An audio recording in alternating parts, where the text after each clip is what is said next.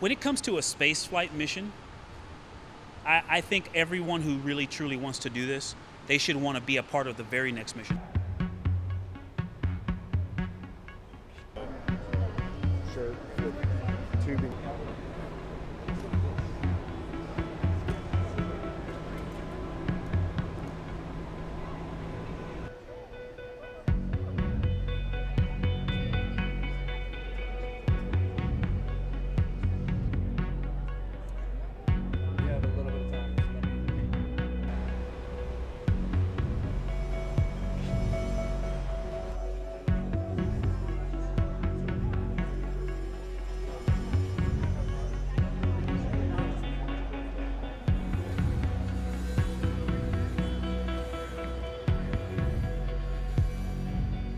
So we won't be flying crew, we'll be flying some mannequins and some torsos that are simulated human tissue and organs that are looking at radiation protection, radiation environment, the acceleration of the vehicle and how that affects the human body, because our goal is for the crewed flight on Artemis 2.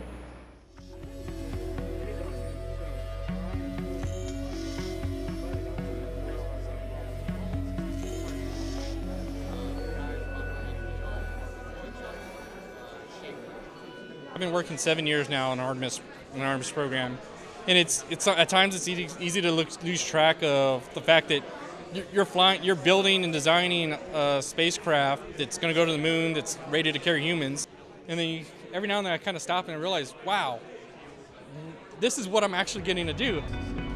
It's a pad on the sure with tubing running to make it.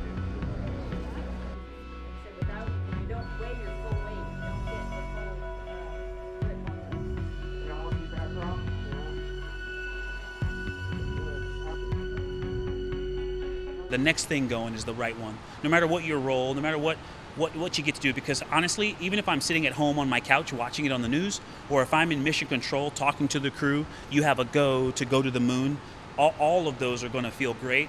And so whatever your role is, you should embrace that. But all of us should want to be on the next thing smoking.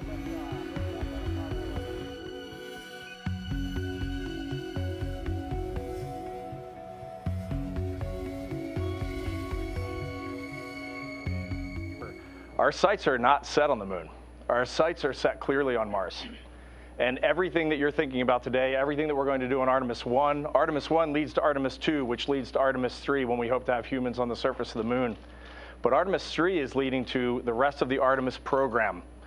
The first woman, the first person of color on the surface of the moon, and then the first humans tracking out to Mars and putting our footsteps in building science laboratories and inhabiting another planet.